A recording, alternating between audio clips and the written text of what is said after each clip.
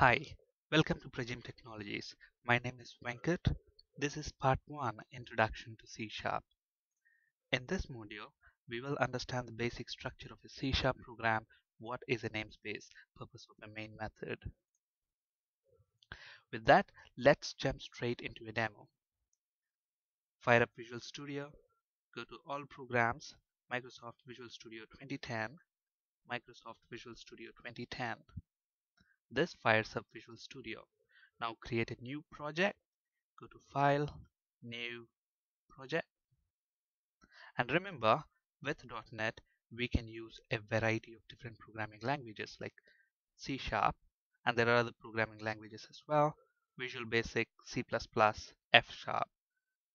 Now we will choose our programming language as C Sharp, and with .NET, you can create different types of applications. You can create web applications, Windows applications, Office applications, SharePoint, WCF, etc. But we will be creating a console application. So the type of application is console application and the programming language is Visual C Sharp. We will name our project as Introduction to C Sharp. And we are going to create that project in C drive. Click OK. So this creates a C Sharp console project for us.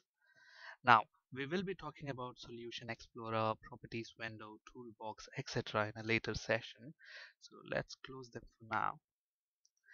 And I want to make this program as simple as possible. So let's leave only the basic required, lines of code within this program and get rid of the others. So let me get rid of this unwanted namespace declarations. I also don't require this line, this one, and I don't even require these parameters to the main method. All right. So if you look at this particular program, it's a very simple program. Hardly 3 lines of code with a couple of braces around it. Okay, now what do we want this program to do? I want this program to print a very simple message onto a console screen. Now if you're wondering what is a console screen, it's nothing but the command prompt window. And to get to the command prompt window, start run and type cmd or command. Okay, anything would get you to the command prompt. So this is the command prompt window. Okay, so on a window like this, I want a message, welcome to C Sharp training, and I want your C Sharp program to do that. And to do that, it's very simple. Okay, I don't have to write any new methods or something like that. I can make use of the classes that are present inside the .NET framework. Now if you're new to what is .NET framework, then please check my video tutorial on .NET framework basics. Okay, so within .NET framework we have a class called console class. Okay, we can use this console class basically to write messages onto this console window which I have just shown you, or read messages from the console window if a user has typed something into that. Okay, so now my program has to write something onto the console. So I'm going to use a function called WriteLine. Okay, so I'm using this WriteLine function, and to that I will pass a message that I want to be printed onto the console. For example, I want this message, welcome to C Sharp training, to be printed onto the message. And now to run this program, all I have to do is press Ctrl F5. And once you do that, you have that message on the screen, welcome to C Sharp training. Press any key to continue. When I do that, the program terminates. Okay, so it's as simple as that. So if I have to print a message, all you have to do is use this WriteLine method, pass it the message that you want to print it, and this function is present inside this class. Now if you look at this program, there are a couple of pieces involved in this. Okay, the first line right here is called the namespace declaration. Okay, so what do we mean by namespace declaration?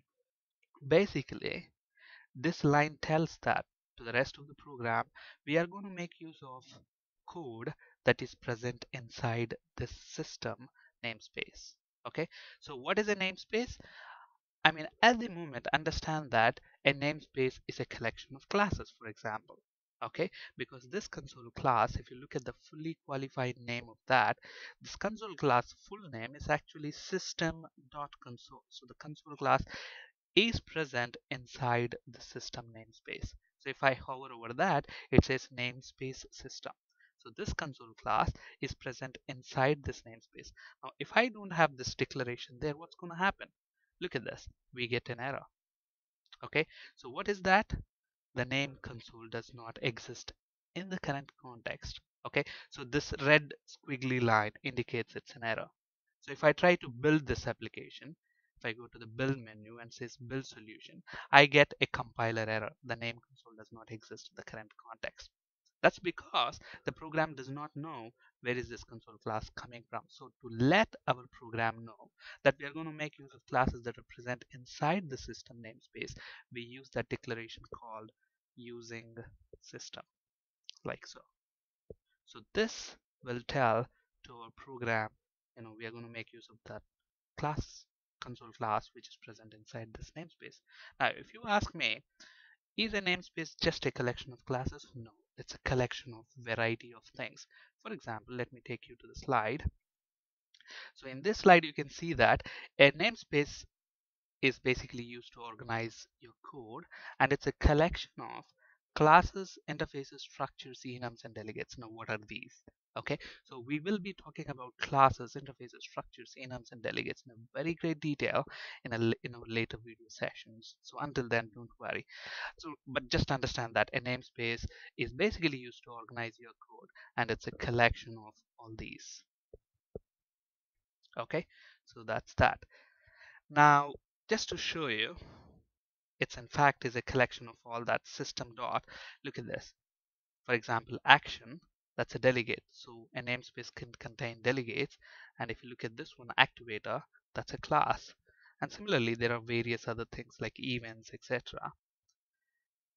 And if you look at this, interestingly, this one is actually a namespace. So a namespace can contain other namespaces as well. So what is a namespace? A namespace is used to organize your code, and it's a collection of classes, delegates, namespaces, etc.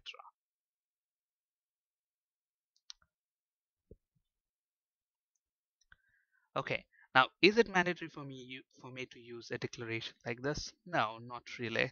You can get rid of that if you want, but if you do that, you have to use the fully qualified name like so. So you can either use the fully qualified name like that, or you can use the namespace declaration. It's up to you, whichever is convenient. Usually, in general, people use namespace declaration on the top, because if in your program, if you are referring to console class multiple times, you don't have to use the system keyword, every time you use the console class if you have a namespace declaration here. So that makes it more easy, less typing basically. Okay, all right, so that's about namespace declaration. Another important thing to understand here.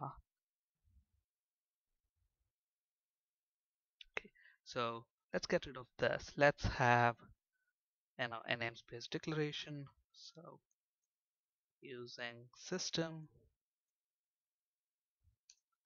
and then the next piece of thing that you have to understand is this class program.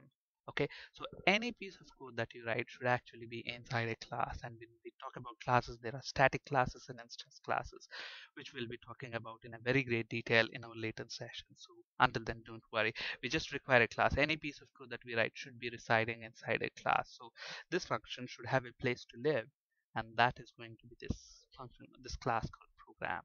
Okay, and this method, this is the function.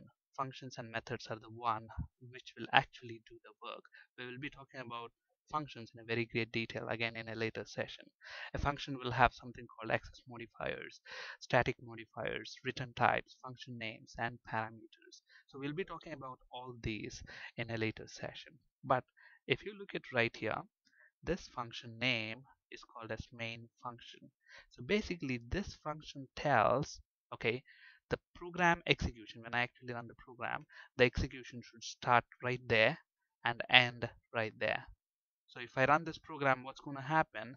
It enters, it starts executing here, prints this line, and terminates here. Okay, now let me make a copy of this. Say for example, I have, maybe I'll call that main one, and just for differentiation, we call this as training one. Now, if I execute this program, do you think will this message be printed, or this message will be printed, or both of them will be printed? What do you think will happen? You know, from this slide, if you understand, main method is the entry point to your application. So where is the main method? This one is the main method. This is not the main method because it says main one. So it treats that method as something else. So this is the entry point. So your program execution starts here, ends here, which means it only will print this line. It doesn't print this line. Okay, so if your class, you have this class called program. If this class has got hundreds of methods inside that, now where should your console application start at execution? That's what is determined by your main method. So your main method is basically the entry point into your application. Okay, now so let's go ahead and run this. The moment I run that, look at this, it says welcome to C# training, which is this one, but it doesn't print the line. But what if I want even that line to be printed? And the way to do it is just before, we know that the program will be terminated here. Just before that, call your main one function as well. So what happens when we run the program? The execution starts here. It prints this line, and then it sees this method call, this function called. All right, let's wait. I need to call this function as well. So it goes here. It executes this function, finishes the call, come back into this line, and terminates the program. So now if I go ahead and run this program, it's going to print both of these messages onto the console. So it's as simple as that. But one thing to keep in mind is that every console application should have a main method, which basically tells that's the entry point. That's where the program should start executing. Okay, so to sum up, this is a simple C# program. We have a namespace declaration, and we need to have class, and inside that class we have our main method, which signifies the entry point into your application, and we are printing a message into the console. Using system declaration, the namespace declaration indicates that you're using the system namespace. A namespace is basically used to organize your code, and it's a collection of classes, interfaces, structures, enums, and delegates, and main method is the entry point for your application. So that's it in this presentation. For additional resources, please check our website at pragimtech.com, and for any interview questions, ASP.NET and C#, please refer to these two resources. Thank you for listening. Have a great day.